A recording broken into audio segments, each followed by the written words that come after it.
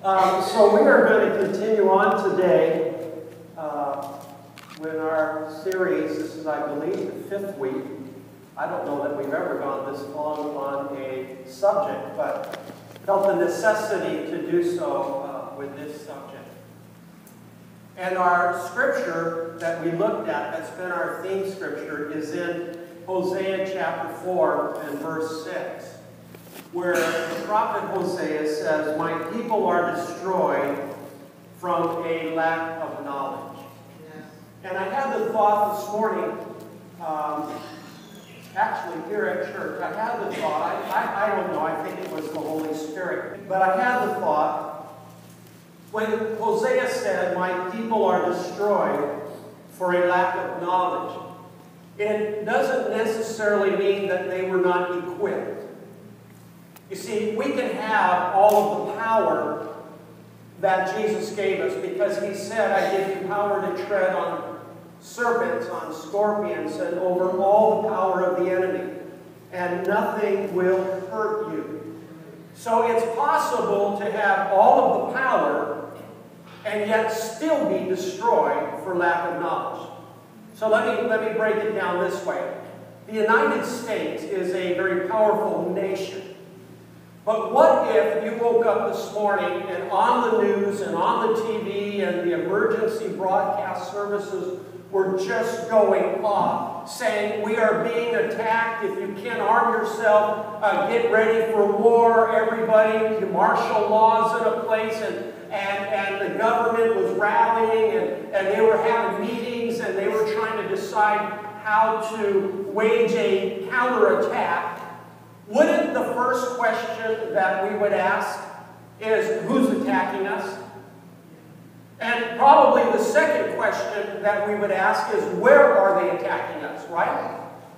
Because unless you have an answer to those two questions, what we would do is we'd just fire missiles off everywhere and at anybody and everybody, and maybe miss in the process the real enemy. Now, I say that to say that Christians, we have been empowered. We are powerful. Churches are powerful. We are empowered with the very power of Jesus Christ through the Holy Spirit. But yet we fail and we lose over and over and over again because we've not properly identified the real enemy. Paul made it very clear when he said, "You don't fight against flesh and blood." But yet that's where we do 98% of our battles against flesh and blood. He said you don't fight against flesh and blood, but you fight against principalities and powers in spiritual realms. But because we don't identify the spiritual realms, I mean, that's pretty vague, isn't it? I mean, I'd be the first to say, what the heck is spiritual realms? I mean, I can't see it, I can't feel it, I don't know what I'm shooting at. So if I can't identify what the spiritual realms are, my natural tendency is to go back and bring the battle to a place that I can see, that I can touch, and that I can identify. Are you with me? Yes. So we do that naturally because we do not identify what it is in the spiritual realm. Now, last week we shared that there are 7 named spirits or 7 named demons throughout the Bible. And I gave them to you. I'm going to give them to you again. We looked at the spirit of infirmity. We actually talked about that last week. We looked at the spirit of uncleanness. We also talked about that last week. There is a third. There is the spirit of blindness. A fourth, there's a spirit of a familiar spirit. We're going to look at that today. There is a fifth, a lying spirit. We're going to look at that also today. And there is a seducing spirit, and there is a deaf spirit.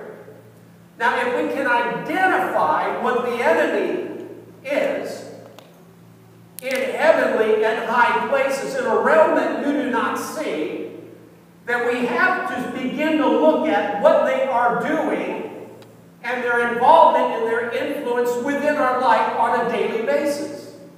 And if we can begin through the spirit of discernment, which is a gift of the Holy Spirit given to everybody in this room, if you've given your heart to Jesus Christ, you have been empowered with the spirit of discernment.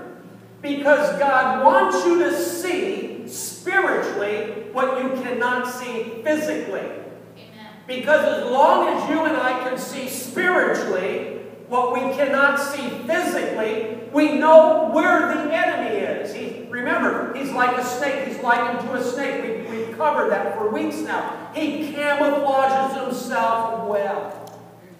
He can be growing right there next to you, and you never see him because he's camouflaged well. He's in his environment. This is where he thrives, and he's camouflaged well. But through the spirit of discernment, even in his camouflaged state, we can see him, identify him, and do warfare with him, and cast him out, and step on him, as Jesus said. Amen. So today I want to look at, we didn't have time to cover all 7. So I really want to go after the demons, the spirits that I feel are most prevalent in our society. And today I want to look at the third one, which is the familiar spirit. Now, I mentioned before, I've been to other countries. And I've been to some very impoverished countries where this spirit is out in the open, running rampant. Doesn't try to camouflage itself. But here in America, the reason we don't see a lot of the outward spiritual activity. Now, if somebody came in today and they were foaming at the mouth, like those two demoniacs that Jesus came across, that the Bible said they couldn't be restrained, and they cut themselves and they cried out in multitudes. And if we had an individual like that today, you all would go, aha, I think I see a demon-possessed person. But remember, the devil camouflages himself well. So in a sophisticated society like ours, in a society that is educated like ours, in a society that is too uppity to even want to associate with that level, the devil has camouflaged. The same devil, same effect, same realness. He just comes through at a different way. Are you with me? Okay. So the familiar spirit in Leviticus chapter 20 and verse 27 says, a man or a woman who is a medium or spiritist among you must be put to death. God had no tolerance for the demonic. God has no tolerance for this spirit, this familiar spirit. Now, why is it important that we look at this today? This spirit is mentioned 97 times in the Bible. That tells me that God is trying to tell us something about it. 97 times is a lot. You see this spirit being referenced to both Old Testament and New Testament. 97 times. You see, here's the problem. We are created as spiritual beings. That's what makes us different than the animal world. We are created as spiritual beings. We are spiritual. We have a soul, and we are going to live eternally as a result. We are spiritual beings. We're like God. We're created in His image. God is eternal. You and I are eternal. Now, where we spend that eternity depends on one very important thing, what you do with Jesus Christ. Come on. But you are eternal nonetheless. You will never, ever die. You are eternal. This body will. But you will never die. You are eternal. We are spiritual beings at our core. And as such, we have a natural, built-in desire to know the supernatural. If you don't believe me, just go do a movie search someday and see how many movies are out that Hollywood produces that deal with the supernatural. It is built within our DNA. So people tend to do a number of things. They want to talk to the dead. Some people say, I have a spirit guide. I have a spirit guide who directs me. I see shadows in my house. My spirit guide is present. I see shadows sometimes too, and I know what to do with it. I cast it out. Some people, they want to check their horoscope every day to get direction in life, and they're reaching out to their horoscope. If we see on the news that an idol in Brazil cries blood, millions will pilgrimage there and pay money to be able to see this idol, this Virgin Mary crying blood. Some people go to fortune tellers. Some people are superstitious. And we do things like knock on wood and the evil eye and stuff in different cultures because of our superstitions. And sometimes we don't even know it. But what we are doing is we're reaching in to the supernatural, because that is our DNA to know Him. Let me just be really, really plain and really clear. Anytime you reach into the supernatural outside of Jesus Christ, you are playing with this spirit. I don't care if it's a board game. I don't care if it's that Ouija board and you think it's all innocent. Anytime you are tapping into a spiritual realm outside of Jesus Christ, you are playing with this spirit. Remember, snakes grow in their own atmosphere, right? Python grows in its own atmosphere. A rattlesnake grows in its own atmosphere in the desert. You are creating an atmosphere for that snake to grow. You are creating an atmosphere. And the more you play with it and the more you create, the more presence it will have. Wow. Dead people do not talk to you. That was absolutely profound. I'm going to say it again. When Jesus gave the parable about Lazarus and the beggar and the rich man, and the rich man went to hell, and Lazarus was in Abraham's bosom. The rich man said, can you send him over with some water? And Abraham said, no, we can't send him over. He cannot leave where he's at, and you cannot leave where he's at. And then the rich man, he pleaded a second request. He said, can you at least send him to my brothers, to my relatives, so they don't end up where I'm at? And again, Abraham said, no, he can't leave. You don't understand. He cannot leave. He is dead. Dead people do not come back.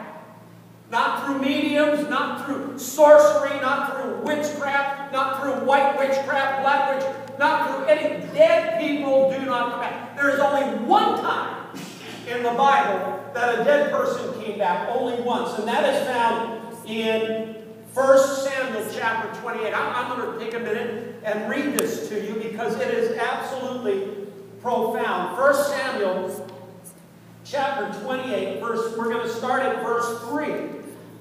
You see, Saul is about ready to go into battle. Samuel, the prophet over that nation, has died. And Samuel was the one who always gives Saul advice. Saul is about ready to go, and he's panicking. He's, oh my God, what am I going to do? I don't even have Samuel to give me advice. Now, Saul had made a decree that all the mediums be put to death throughout the country.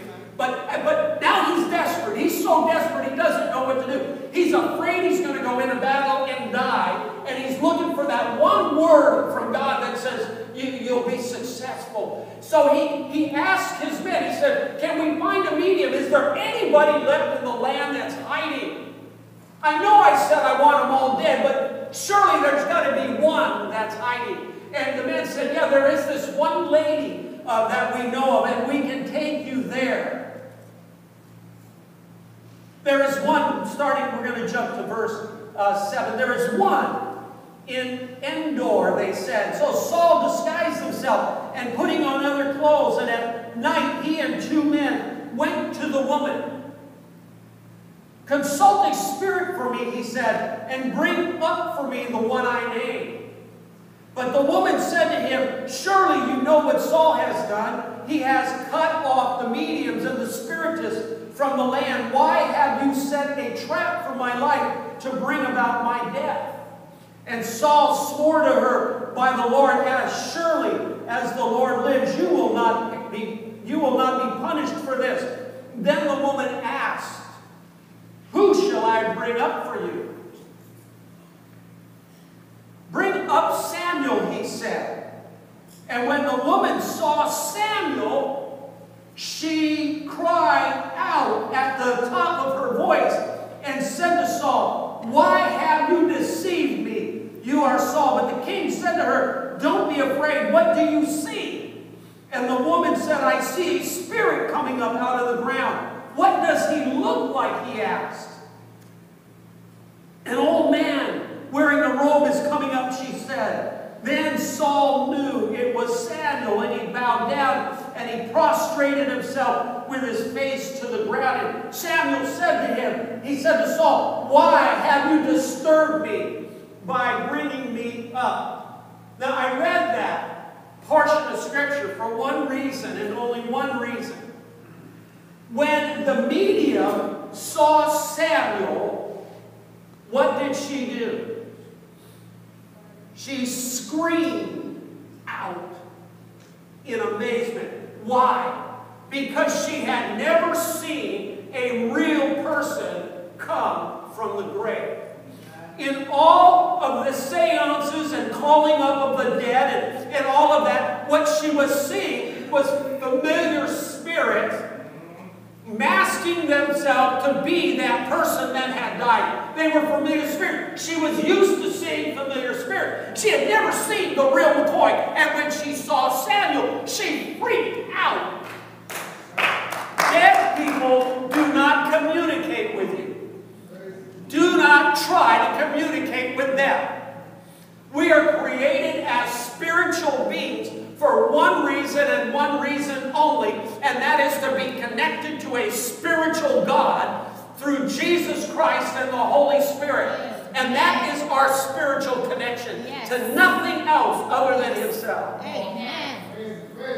Be careful, parents, with what your children dabble with. I don't even know what my horoscope is. I could be I don't even know what they are. And I really, truly don't care to know. I am asked before my sign, it is Him. I am a born-again Christian filled with the Holy Ghost, and no article in the newspaper is going to determine my future and what I do or don't do. I am led by the Holy Spirit. I have been given discernment to discern my way, and the steps of a righteous man are ordered by the Lord, and I believe that with everything within me, I attempt to live righteously, so I have to believe that He is ordering my steps, and I'm not getting it from a newspaper while I drink a cup of coffee. Come on. Because if that is being driven by a familiar spirit, God is asking me to go left, and I can guarantee you it's going to tell me to go right. And some of you, you're messed up today, and you're going down the wrong path and the wrong road because you are listening to the wrong things. You are listening to something that is driven by a familiar spirit. And we need to denounce it. We need to rebuke it.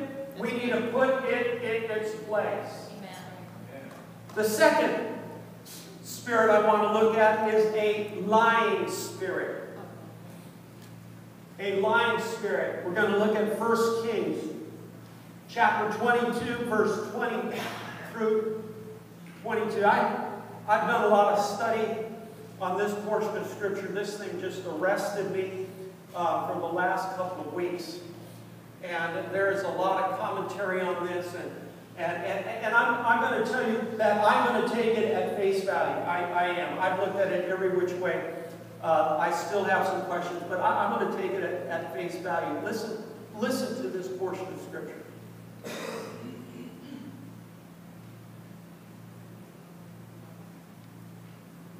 You see, Ahab, king of Israel, is ready to go to war. And he has allied himself with Jehoshaphat, the king of Judah. And they called for all the prophets to prophesy. And all the prophets have prophesied good things. But Jehoshaphat smells something funny.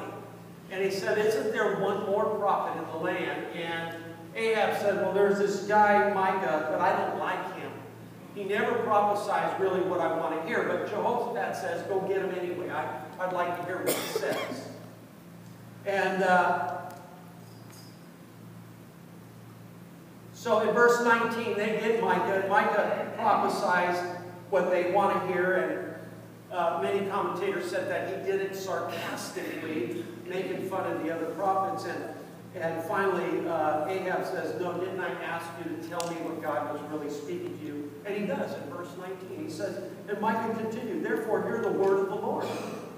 I saw the Lord sitting on his throne with all the host of heaven standing around him, on his right and on his left. And the Lord said, who will entice Ahab into attacking Ramoth Gilead and going to his death there? And one suggested this and another that. Finally a spirit came forth and stood before the Lord and said, I will entice him. By what means? The Lord asked.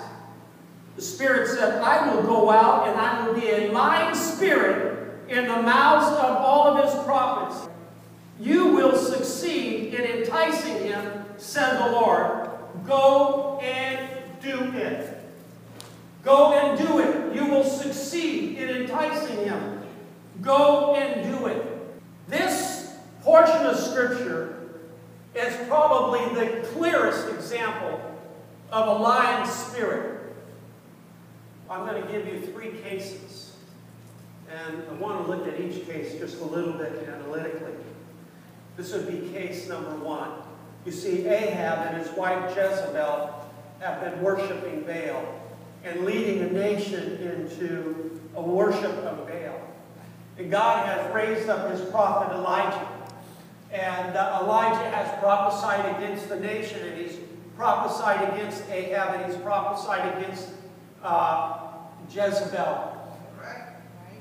And Elijah has even gone as far as to call a famine on the land. And they've gone now 3 years without rain. And finally, the big day comes where the nation cannot withstand the famine any longer. And Elijah comes to the place where he says, well, let's have a showdown. Let's bring out the 450 prophets of Baal, and let's see which God answers by fire, and let that God be the true God. And they do so, and God calls fire down from heaven, and God licks up the sacrifice, licks up the water, he licks up the dust of the earth, and he consumes everything. And Elijah says, now kill all the prophets of Baal. And they do. So my point is that Ahab has stopped worshiping Baal. He no longer worships Baal, but he has not repented, and he is not worshiping God. There is a difference. We can stop doing something very bad, but just because we stop does not mean that we have repented and that we are serving God. So Ahab, in his lifestyle, and because he has not repented and he is not serving God, he has created now an atmosphere for a lying spirit to operate and to grow and to lie, actually then causing him his death in battle. That's case number 1. Case number 2. In Acts chapter 5, verse 1 through 5. Acts chapter 5, verse 1 through 5. This is the early church. They have miracles happening. People are being raised from the dead. People are being healed. The apostles are walking the street, and even their shadows are healing people. I mean, holy smokes. But in chapter 5 and verse 1, it says, now a man named Ananias, together with his wife Sapphira, also sold a piece of property. And with his wife's full knowledge, he kept back part of the money for himself. but he brought the rest and put it at the apostles' feet. Then Peter said, Ananias, how is it that Satan has filled your heart so that you have lied to the Holy Spirit? Now that's the key to this passage. That's the key to this text. Why is it that Satan has filled your heart so that you have lied? Why is it that he filled your heart so that you have lied? Verse 3, then Peter said to Ananias, how is it that Satan has so filled your heart that you have lied to the Holy Spirit and have kept for yourself some of the money you received for the land? Didn't it belong to you before it was sold, and after it was sold, wasn't the money at your disposal? Well, the story goes on that God intercedes, and Ananias drops dead right there. Boom. His wife comes in sometime later, and Peter asks her the question, did you sell the land for this or for that? And she says yes, and she drops dead like her husband. Now, I've always asked myself, why such a severe punishment for these people? Now listen carefully. There was no reason for them to lie. The land was theirs. They could have sold it for any amount of money they wanted to. There was no reason for them to lie. Even Peter said in verse 4, didn't it belong to you before it was sold? And after it was sold, wasn't the money at your disposal? What made you think of doing something like that? It was because Satan had put it in their heart to perpetrate a lie in God's family, in the house of God. Wow. There's so much that could be said about this. How does the enemy destroy the family of God? We saw it right here. By putting lies into his family, God's family, by putting a lie, by perpetuating a lie within the family. That's why God dealt with it so severely. That's why he cut it off immediately. The Holy Spirit is moving in that early church, and that was a foothold of the devil, and to get a foothold into that church, that early church of Acts, was to do so by inspiring this couple to lie over nothing. They didn't benefit by the lie. So why would they lie? Well, I can only guess it was probably because of ego. So that tells me that if I want people to think I'm something that I'm not, well, I want you to believe I put more money in the offering than I actually did. And if my ego is driving me, what is one of the things that God cannot stand? It is ego pride, right? So if my ego is driving me in the family of God, in the house of God, that tells me that that is an atmosphere to breed lie. Kind of like the guy that went fishing and he caught the 3-inch fish, but by the time he tells the story, it's 7 feet, right? His ego will not allow him to admit it was only 3 inches. He's got to make it a little bit bigger every time he tells it because everybody goes, wow. Don't kid yourself. That happens in church. That happens in church. Can I tell you that happens in ministry?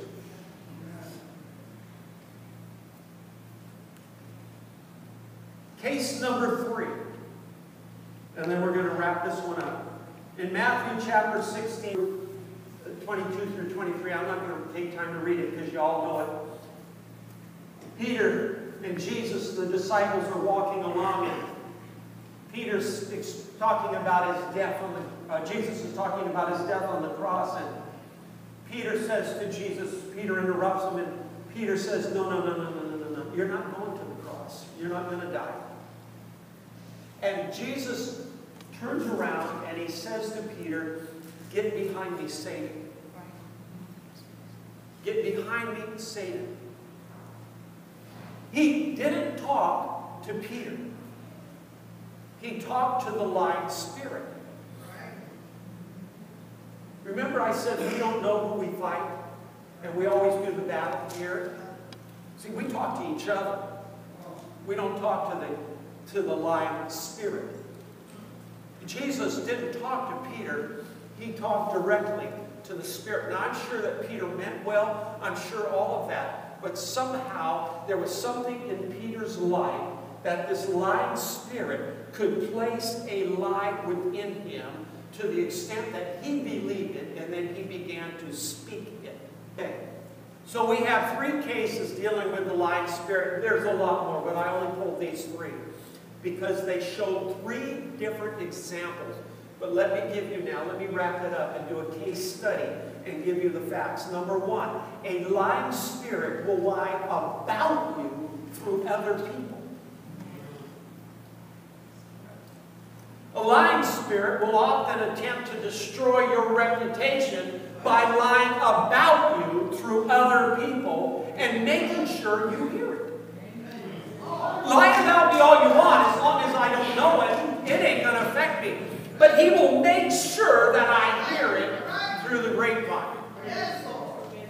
A lying spirit will lie to you through other people. A lying spirit will lie directly to you all by itself. That's why people commit suicide. I was watching a show last night, and I forget the stats. It was amazing. It was something like 12 out of 20 people contemplate suicide. It's because they're listening to a lie that's being spoken deeply inside of them, that you are worth nothing. Nobody cares. You will never become anything. People today are wasting their lives because a lying spirit has lied to them directly. And they believe it. Number 4, seemingly spiritual people can be affected by a lying spirit, especially those in leadership who are not mature. Hence the prophets of Ahab.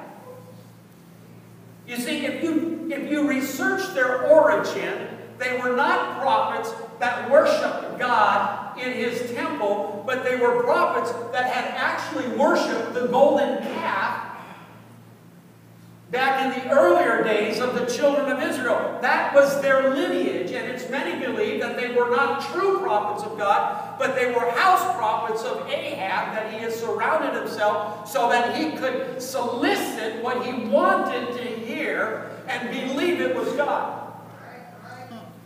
Paul said, lay hands on no man suddenly. There has to be the test of time and maturity. And before you go lay hands on people, I have watched young leaders destroy people. When you follow a leader, make sure that that leader, whoever they are connected and in tune with God. Yes. Because if you're following the leader that is sometimes on and sometimes off, and you catch him when he's sometimes off, he might be listening to a lying spirit, and he might be speaking from that spiritual point of view, which is a lie. Glory, glory. A lying spirit will lie to anybody that it can. Doesn't care whether you carry a Bible or not. Families are ruined by lying spirits. Families are divided by lying spirits. My family was. My relatives, my grandparents, they hated half the family forever. They hated me because I didn't marry a Portuguese gal. I was cut off from the family for a long time. And, oh, it was horrible. My family they were weird. But they listened to a whole pile of lies that they believed. Lying spirits will split churches. Every church division, and I've seen a lot of them, and thank God I have never been involved in a church split or division like that. But every one that I have been a part of, the counseling and the restoration, every single last one of them was caused by a lying spirit. Attempting to get folks to believe a lie. It's the old saying in business. What if you climb the ladder of success your whole life only to get to the top and find the ladder's against the wrong building? Oops. People will believe a lie, only many times to find out too late that that's what it was, a lie. I'm going to give you one last point. Oppressed or possessed, and we're going to stop with this. Can you be oppressed or possessed? I did not want to end without talking about that, because in many Pentecostal circles we make a distinction between being possessed and oppressed, and that distinction is this. If you are saved, you cannot be possessed. You can be oppressed. How many of you have heard that? If you do not know the Lord, you can be possessed. Dr. John got my mind going last week on something. In the Greek, when it talks about possession and oppression, they're one and the same. There is only one word used, and I'm going to try to say it right. Demo is ome. But there is only one word used, and it is used to mean demonized. One word, demonized. There is no distinction between oppressed or possessed. So, Pastor, can a Christian be bothered by the devil? Yeah. Can a Christian be really bothered by the devil? Yeah. And this is the way I break it down. The devil will take as much square footage as you give him. He'll take as much square footage as you give him. The devil will take as much atmosphere as you create. It doesn't matter if you are born again or not. He will take as much as you give him. Amen. Now, through Jesus Christ, we have authority over him. We have power over him. We have the ability and the power to give him no atmosphere and no square footage at all, and allow the Holy Spirit to rule and to reign in every fiber of our being. You have the power to do that. I have the power.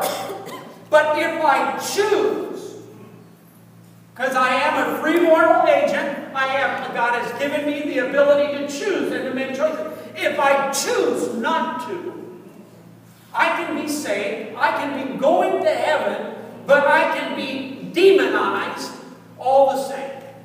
So, okay, let me illustrate it. If I, as a Christian, I am free from lying. But if I choose to lie, let's just say I choose to tell some lies here and there. I choose to lie. I am creating an atmosphere now for a lying spirit. He didn't just come upon me to possess me. I just didn't walk down the street and all of a sudden, whoa, there's a devil here. He didn't do that. But I gave him permission. I said, watch this. I'm going to tell Pastor LT a lie. I'm going to tell Pastor Maria, I'm going to tell her a lie. Oh, I'm going to go over to this person and I'm going to tell them the great thing that I did that I actually really didn't do. Oh, I'm going to lie about this. I'm going to lie about what I have. And you know what? The more I do it, the more I like doing it. Because it all makes me look really good. But I'm creating an atmosphere in my life for a lying spirit to become involved in. And that lying spirit will begin to tell me more lies. That lying spirit will begin to use other people to lie to me. And the more I invite it, the more lies are coming into my life and the less truth there is. Till pretty soon, my life is engulfed in lies and you can't see where the truth starts and stops. Everything is a lie, but I'm still going to heaven. I'm just a liar. Do you see that? There is only one word in the Greek. As much space as you give him, He is certainly willing to take. Your and my job is to give him no space. Amen. I don't have to give him not 1 inch in my life, and I have the power when he's around to kick his back. Amen. And to kick him out. I don't have to give him anything. You don't have to give him anything. And if you have in the past, you have the power in Jesus' name to cancel his assignment right now. No, I used to do this and I used to do that. I gave you an atmosphere and I gave you permission, but guess what? I'm taking it back. I'm canceling your assignment right now. You're done. So go bother somebody else. Jesus gave a parable. He said that when the demon left and the house was clean and swept clean, the demon went out and roamed around in arid places, and the demon came back to see if the house was empty, and the house was empty, and he brought 7 more demons, more wicked than himself. So that tells me there are levels of wickedness. There are levels of wickedness, but he brought 7 others because the house was swept clean, which tells me that there was no presence of God in that house. Let me leave you with this. Let's all stand together. The more light you have, the less darkness there will be. Because light always cancels out darkness. Spend time worshiping God. Spend time in God's Word. Spend time praying. Spend time fellowshipping with the Lord, and you build light. And the devil hates light because he breathes in an atmosphere of darkness. The more light, the less darkness, the less his presence. Everything that the devil then will do, he will do to other people to affect you, but he can never directly affect you because there's too much light. What did demons do when they saw Jesus? They screamed, and they fled, or they got cast out. That should happen to you and I when we walk down the street. Demon can't get within 10, 20 feet of us. There's so much light, they cannot get anywhere near the light. Amen? Father, we thank you for your word this morning. Lord, I pray that as we go, some of us here today, we have invited the presence of the enemy. We've invited demon spirits to interact within our life. Lord, sometimes some of us, we maybe have done it knowingly. Some maybe we have done it not knowing at all. It's just happened.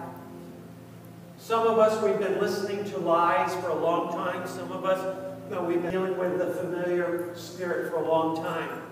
And Lord, right now, whatever it is, whatever demonic spirit that is infecting us, that is bugging us, that is interfering with our life, right now, in the name of Jesus, we cancel assignment. We cancel it right now.